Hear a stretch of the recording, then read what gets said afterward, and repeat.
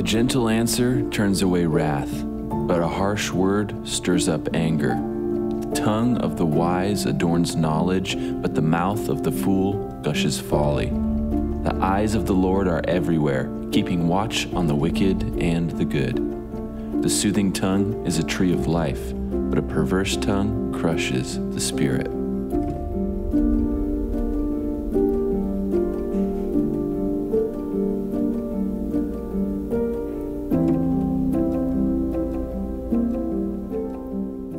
Recently at a local alcohol and drug recovery center, and I do it a couple times a year for a month, 1 hour per week. And recently in October when I taught, it was on the 4 steps to a healthy relationship. And it never fails that after each class, 1 or 2 or more people come up and they say, I wish I'd have known this stuff. Nobody told me. I didn't know. When I look back at the trail of wreckage my life has been, I just wished I would have known. And you know what? I echo that in my own life. And you know what I can tell them is what I can tell you. You can know. You can know because it's in the book of Proverbs, many other places, but it's in the book of Proverbs. What do I mean by that? Tremendous wisdom on how to have a healthy relationship and what leads us astray. So we're in our series on wisdom for healthy relationships. And this morning, we're going to talk about controlling my words, reduces pain and grows relational health. See, we have guideposts, things that are great for us to do, we ought to pay attention to and build into our lives. Then we have guardrails, and the rail's there for a reason. I used to live in the Sierras. I'm thankful for guardrails. You got a long drop, you don't have a guardrail. And the Bible provides both of those in the book of Proverbs. And so last week, Pastor Sean talked about self-control, how important that is. And you know why it's in the Bible so often? Old Testament all the way through the New, is the self that we each have needs to be controlled. This is a broken world and we're broken people. And if the self just runs wild, we're going to cause trouble and cause pain to ourselves and others. We just are, so it has to be controlled. So in the book of Proverbs, God provides both guideposts that are positive and healthy, directives, and guardrails that prevent destruction and pain. So we're going to look at both this morning, guideposts and guardrails. And what is God calling us to? So I've selected some Proverbs that we're going to take a look at. There are so many more than just the ones you're going to see and hear this morning. I want you to know that you're free to look at Proverbs on your own, walk all the way through it, find your own. Maybe you already have them in your mind. But these are the ones that I just feel like he gave to me. And we're going to look at them. And first, we're going to talk about words of wisdom found in Proverbs, guideposts, that bless us. So let's walk through it. Proverbs 16, verses 23 and 24. Gracious words are a honeycomb, sweet to the soul and healing to the bones. So what does that mean? It means gracious words are kind and pleasant. They warm us up. And when I saw the word honeycomb, I got derailed for a moment. When I was a kid, we'd go to Sears and Roebuck's about once a month to look at stuff we couldn't afford, and it was a lot of fun. But the big treat was at the end. If we were good enough and we were watching ourselves, we would get a chunk of chocolate-covered honeycomb. You want to hit your pleasure receptors in your brain? That's all I could think of. I had to slowly work through that and get back to the Bible. Does anybody know where you can find some of that, by the way? But words are like that, aren't they? Sweet, and they soothe us, and they salve our wounds. They're just beautiful.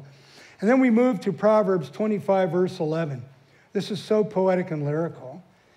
Like golden apples set in silver is a word spoken at the right time. You ever have that experience where this word that you just said, or this phrase you said to somebody, the moment you said it, you went, man, that's good. And you could see in the other person like, that was good.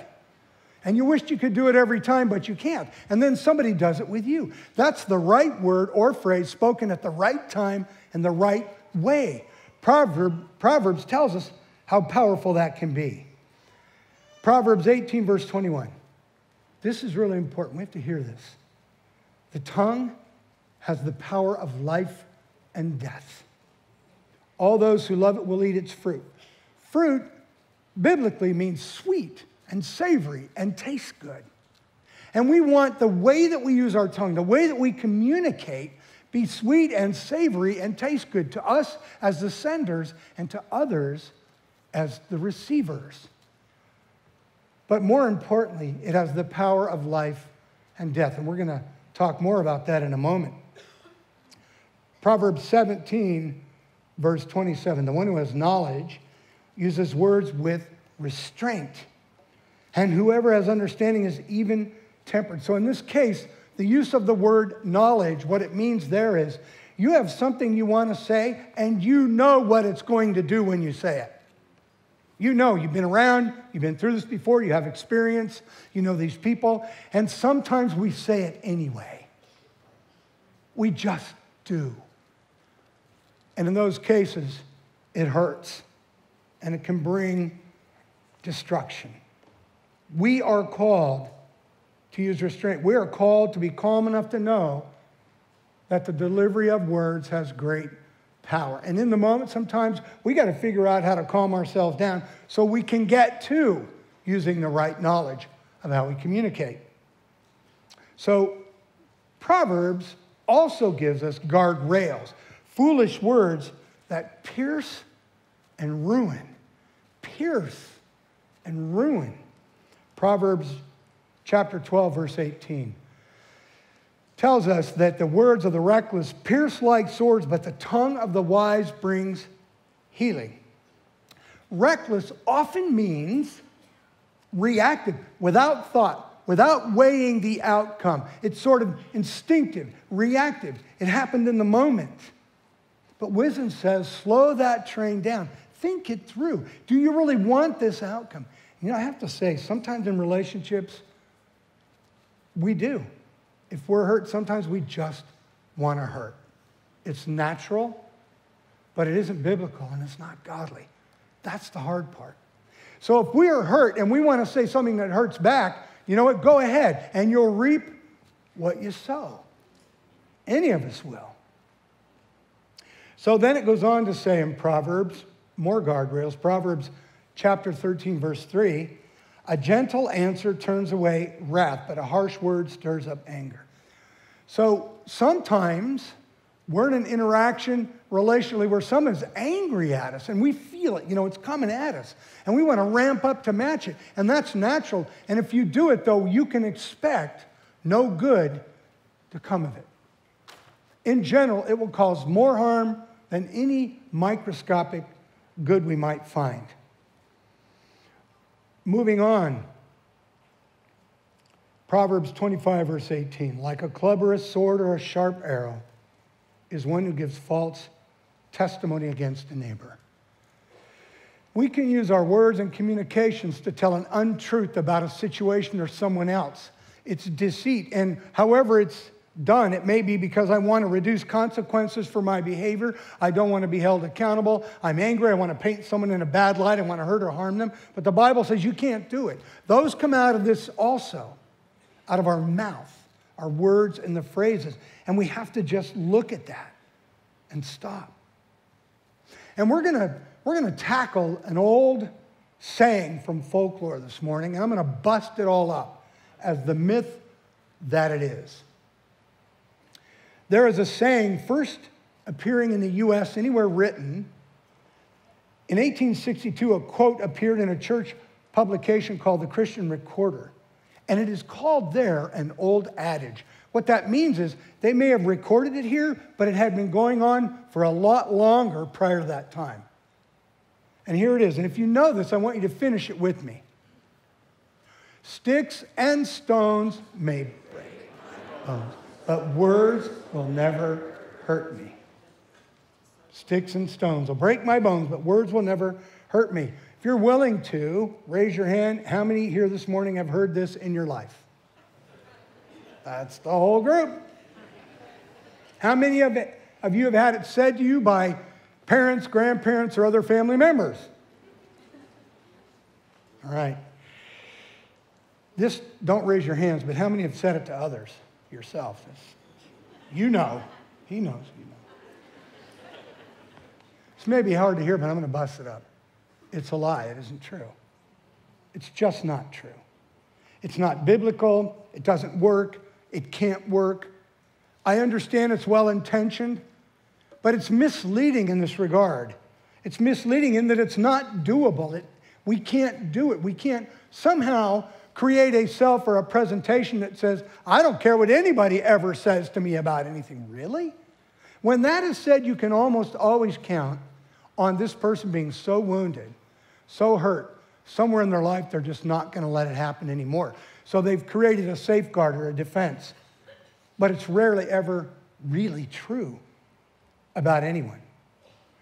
So let's look at what else the Bible says about relationships. Proverbs is in the Old Testament. Let's look at what James says in the New Testament. In James chapter 3, verses 3 through 6, he says this: when we put bits into the mouths of horses to make them obey, we can turn the whole animal.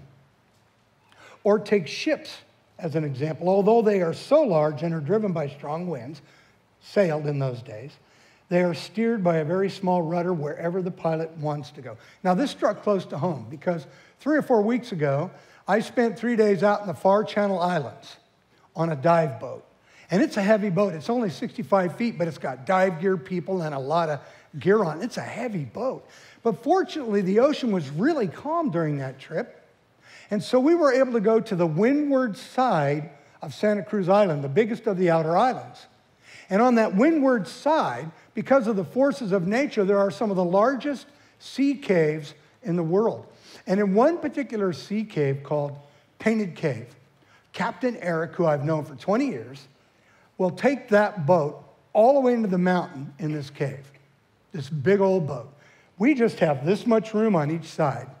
And the newbies are all freaked out like, ah, you know, it's so fun to watch them more than the cave itself. I've seen the cave.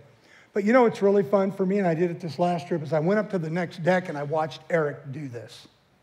He's up there with just this much panel in front of him, switches, thrusters, side, wheel, thrusters, side. It's all he's doing, just a little switch. And this big old boat is maneuvering perfectly into this cave. And then he backs it out. And that's what I see here. A very small rudder takes it where the pilot wants to go. Likewise, the tongue is a small part of the body, but it makes great boasts. Consider what a great forest is set on fire by a small spark. So many of you have watched the news in the last several weeks and seen all this destruction that came with these fires, wildfires.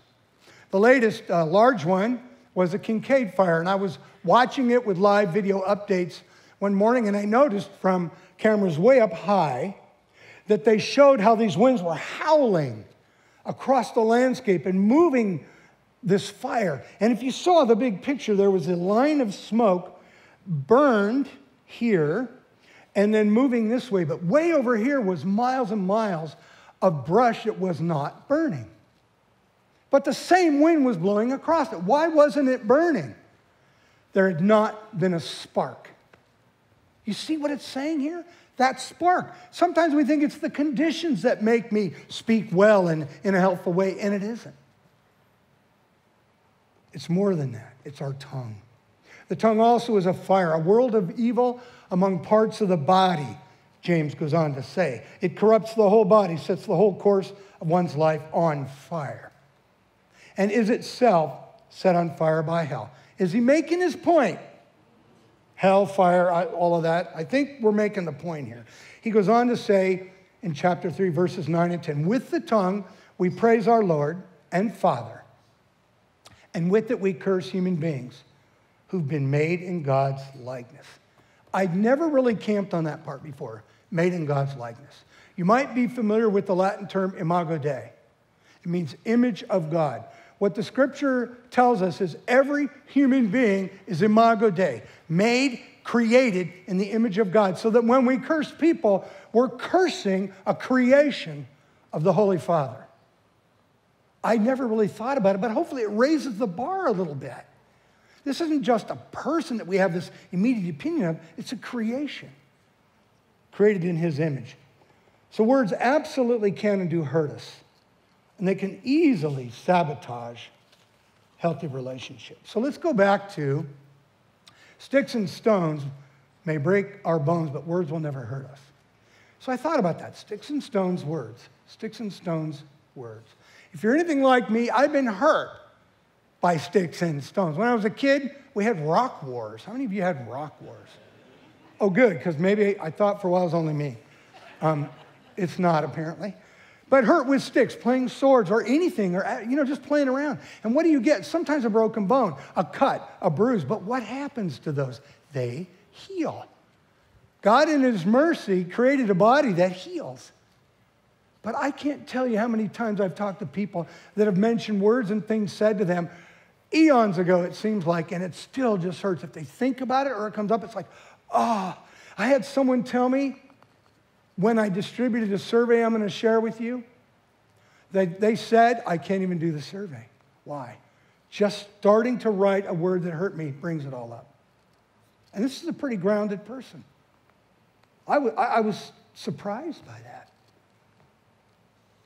So again, how many of you would say this morning that words or phrases used with you throughout the years, from birth to now, have hurt you?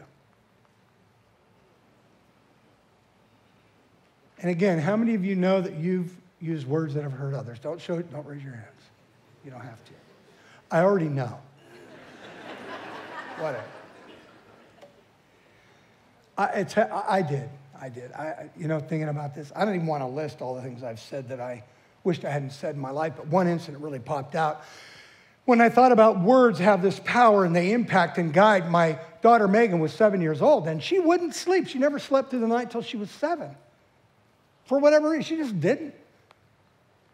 And so sometimes it was hard because she'd come out of her room after she was asleep. I would read to her every night. We have this very special bond. Today, even, she calls me Poppies. But one particular night, she just wouldn't sleep, and I was tired. I'd been working. I was just exhausted. I just didn't have it, whatever the reason is. Good night, honey. Good night, Poppies. She gets up again. I can't take it. I can't not sleep.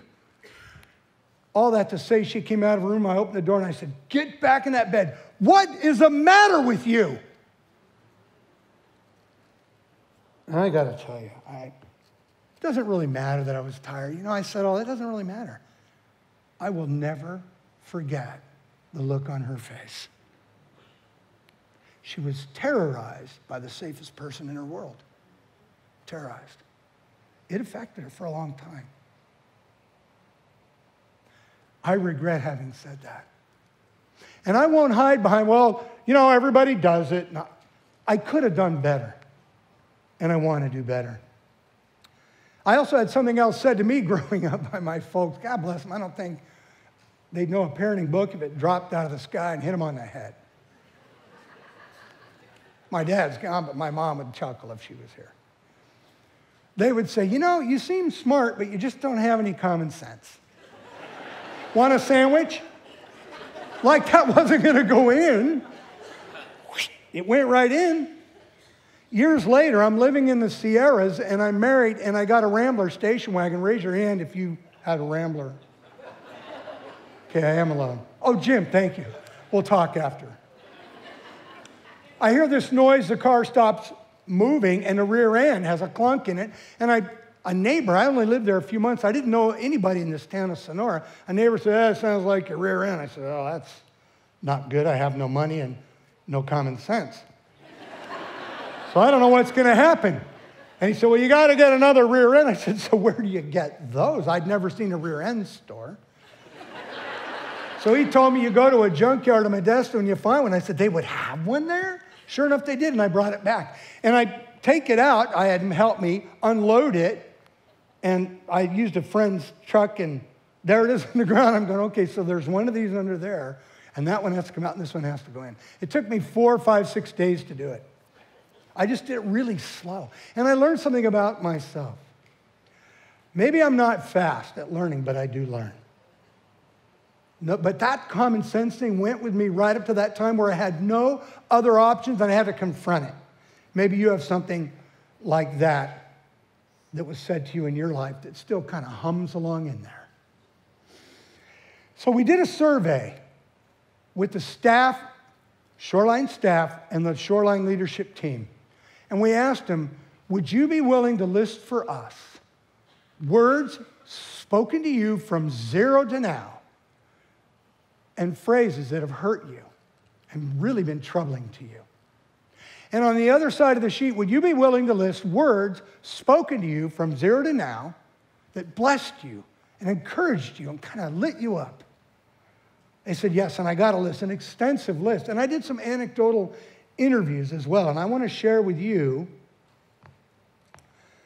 these lists. And the first list is a hard list to share. I hope it's hard for you to hear. It's awful. It really is awful. And you're going to feel bad, and I hope you do. I mean that. It should. Let me just go through these harmful words and phrases that are real in people's lives that were actually said. Number one, you're crazy. You are so broken. You're just not good enough. I don't have time for you. I'm too tired. We don't want you here. Because I said so.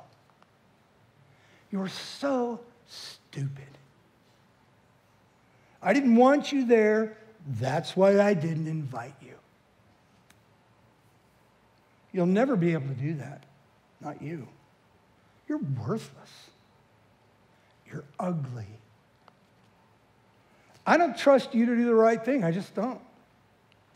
We don't need your ideas. What were you thinking? Were you even thinking? You're lazy. You're self-centered. You're just not needed. You are prideful and arrogant. You aren't a leader. You're just not qualified for this. And that wasn't good enough. It just wasn't good enough.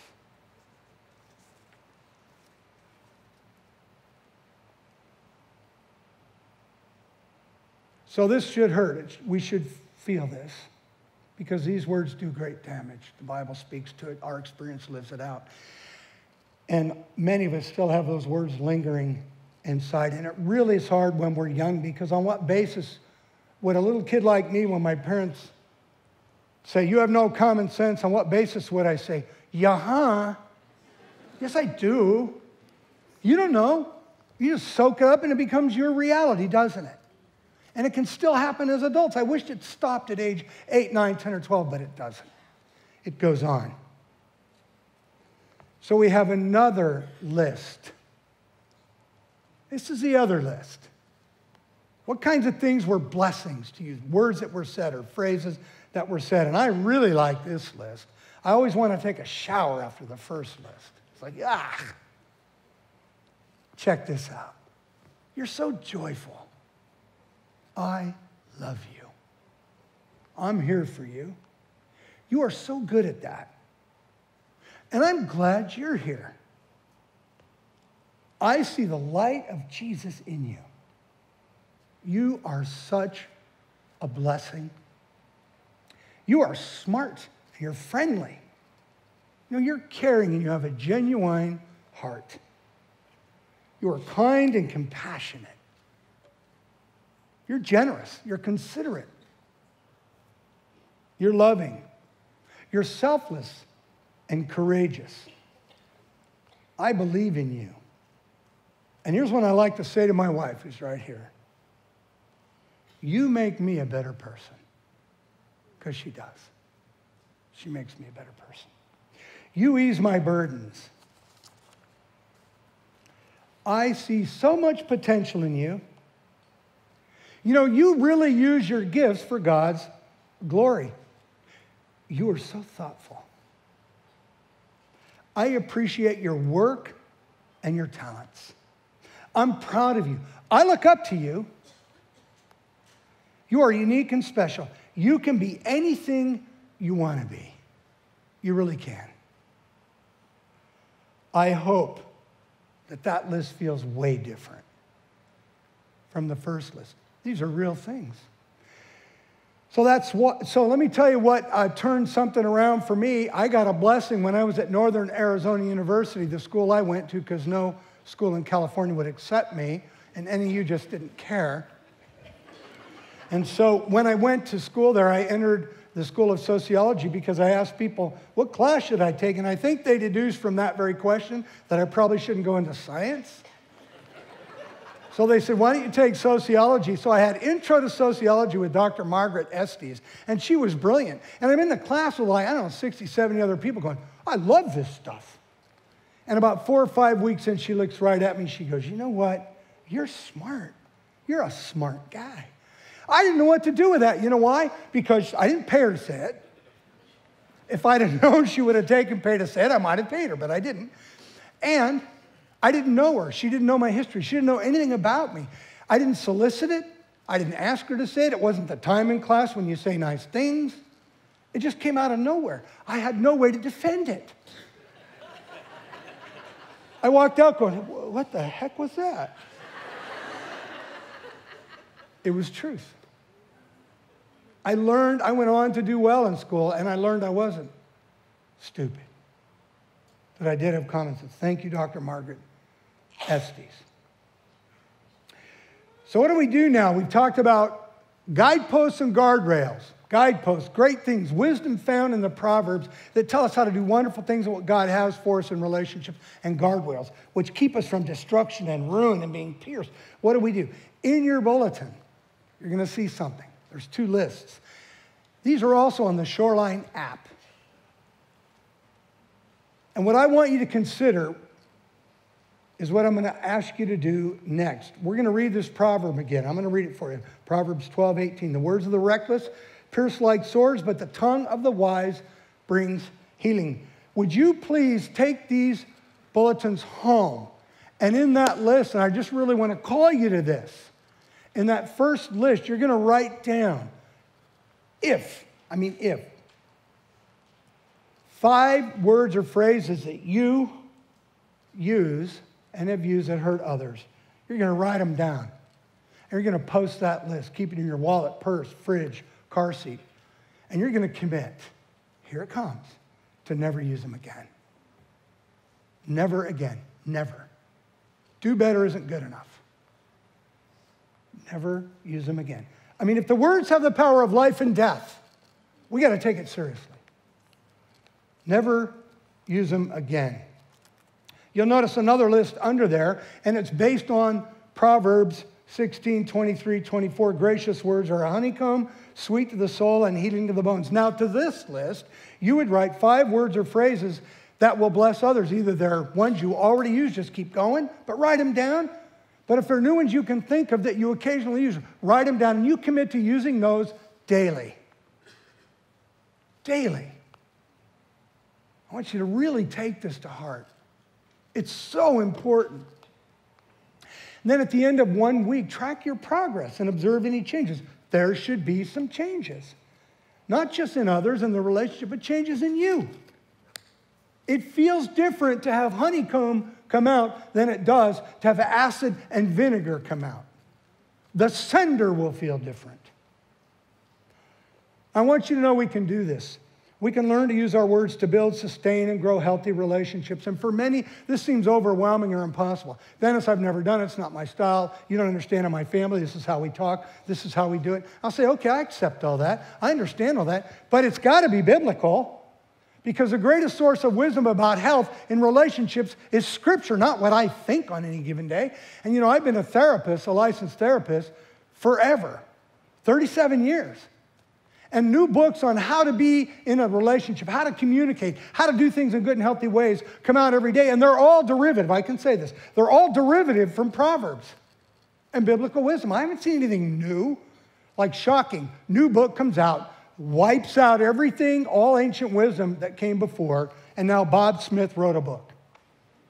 It's not true. It's all there. We can do this, but we need this. We need Philippians 4, verse 13. I can do all this through him who gives me strength.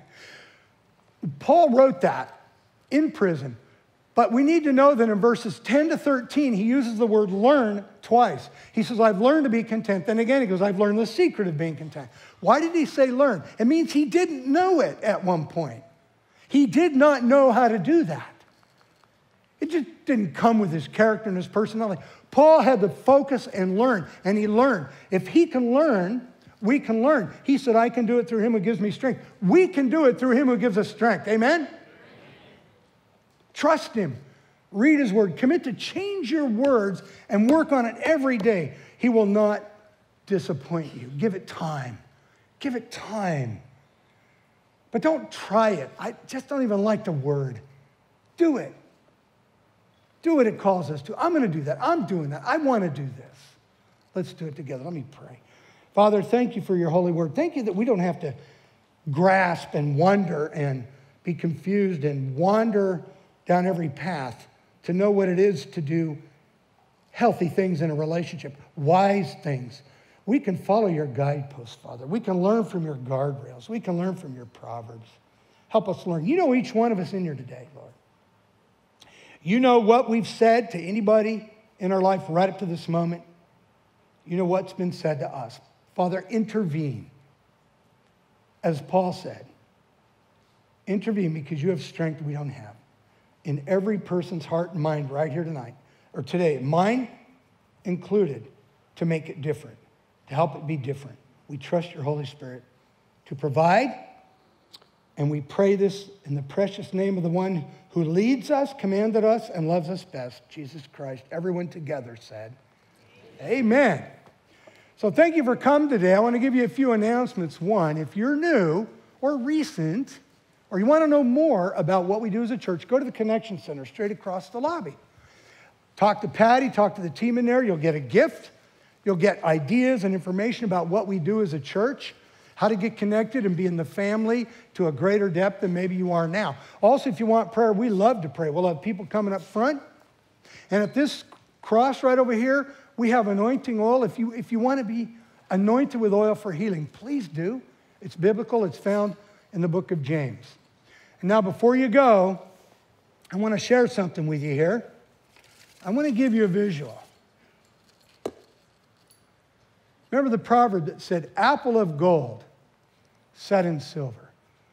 Would you look at this and as you leave, decide that's what I'm going to do?